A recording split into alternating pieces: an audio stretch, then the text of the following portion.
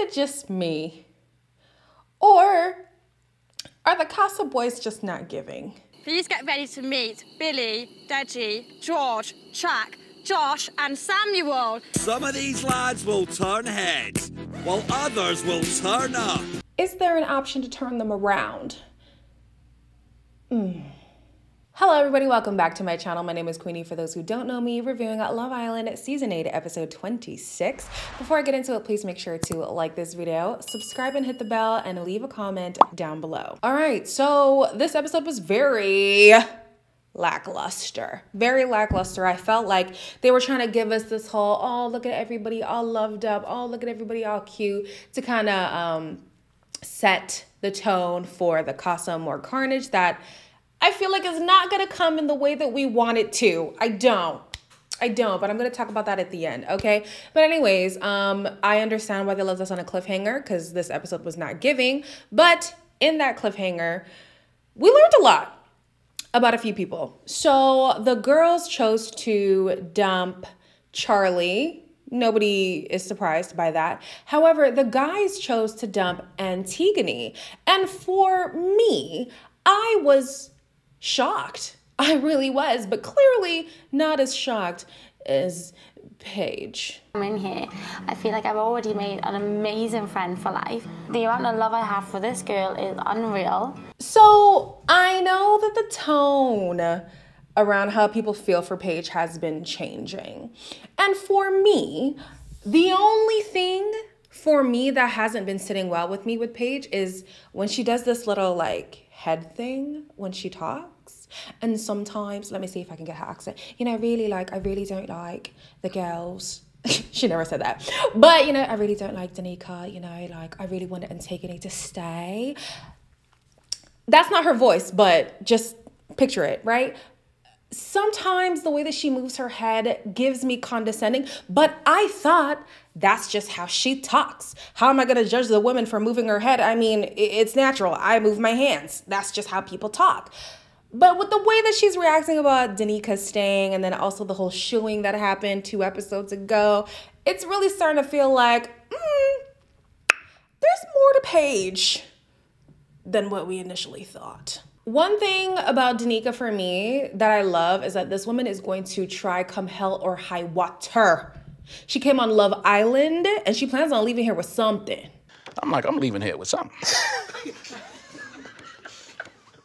You know what I mean? I'm from around the way. I'm leaving with something. I didn't like, though, that when she went to thank the guys for keeping her, Luca made it a point to say, like, oh, yeah, you know, we do appreciate that you know, grab the bull by the horns, no matter the circumstance.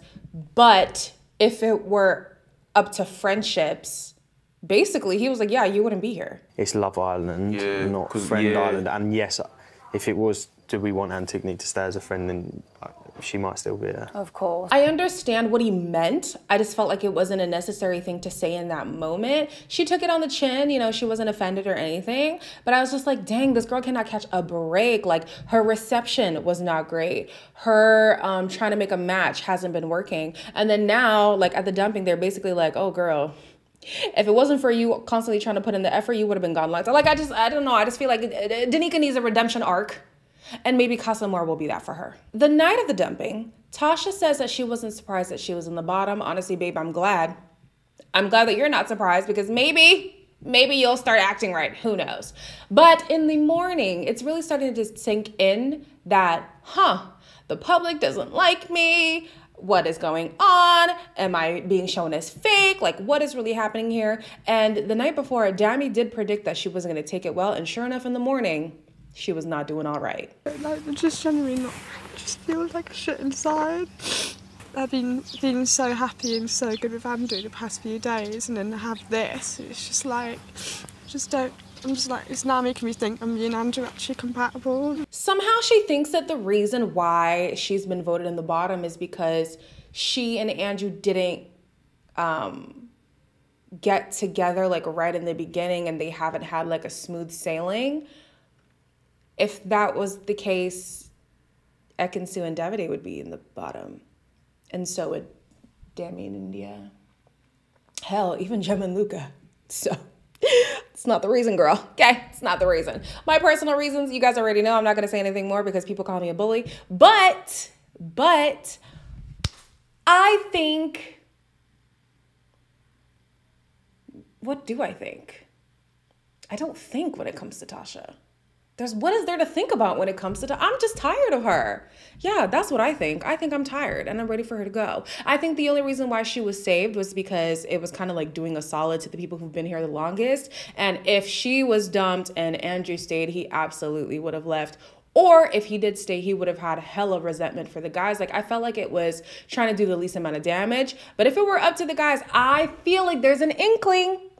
If Andrew wasn't a factor, there's an inkling that she would have been closer to going home than what we think. I don't know. With Davide and Ekin-Su in the morning, they are starting to give each other the energy that they were looking for in the beginning. How are you, Ekin?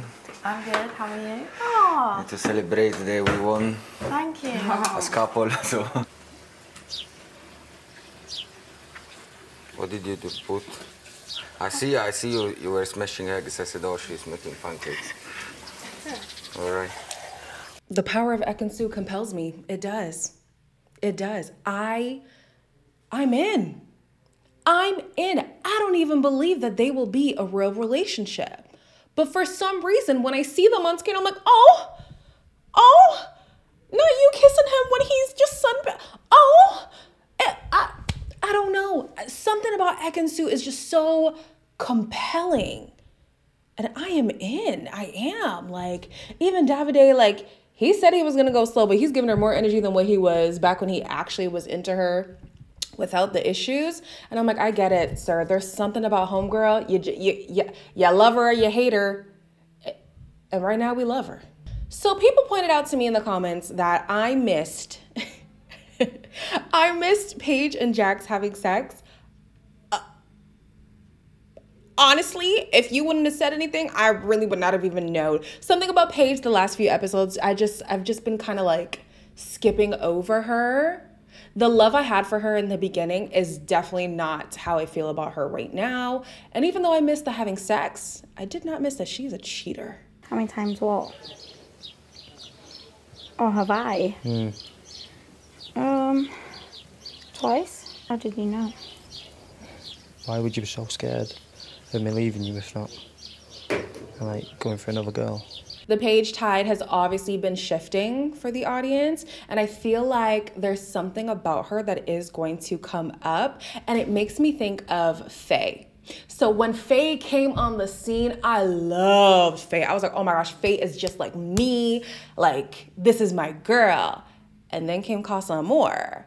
And then came the things after Casa Amor, and the tide completely turned on Faye. And I feel like that's gonna be the arc for Paige. And it's sad because at first she really was being painted as this innocent girl. She's so sweet. Like, she definitely had like a Liberty kind of edit. But as things go on, she's getting more of like a Faye edit. And even though Faye got her man and Faye kind of had like, you know, a redemption story, I think a lot of people still kind of feel a way about her. And I think that's gonna be the same thing for Paige. Paige, I'd be careful. So in the evening, the girls get a text that they are going to have a girls' night out. Of course, we know that that is actually Casa Amor, so they don't get to plan to leave or anything like that. They just gotta up, go, and probably the guys are gonna pack their bags and whatever. But let's talk about these guys in Casa. If you are new here, I don't remember names from people from Casa Amor. It's only gonna be the people who make it to the Real House. So everybody's gonna have a nickname. Be okay with it, right? Not a fan. Not a fan at all. I felt like the guys picked, one, they all look so friggin' juvenile, except for, I think his name was George. That's the only guy that stood out to me, George. The rest, we got Toothpick, we got Lollipop, we got Freckles, we got this guy whose name I don't even remember, and this other guy whose name I don't remember. But like, they're not giving.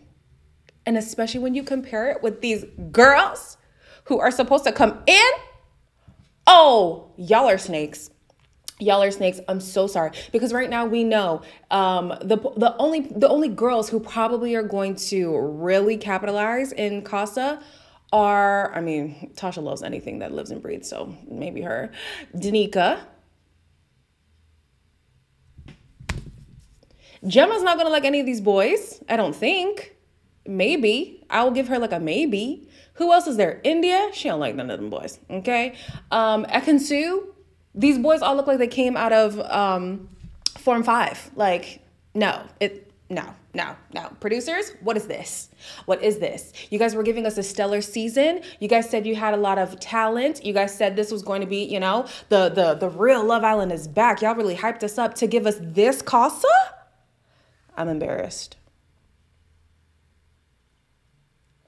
I'm embarrassed. And I don't even mean to say this as like people here are ugly. That's not my point at all. I'm just saying in the main villa, we got somebody like Jay. In the main villa, we got Davide.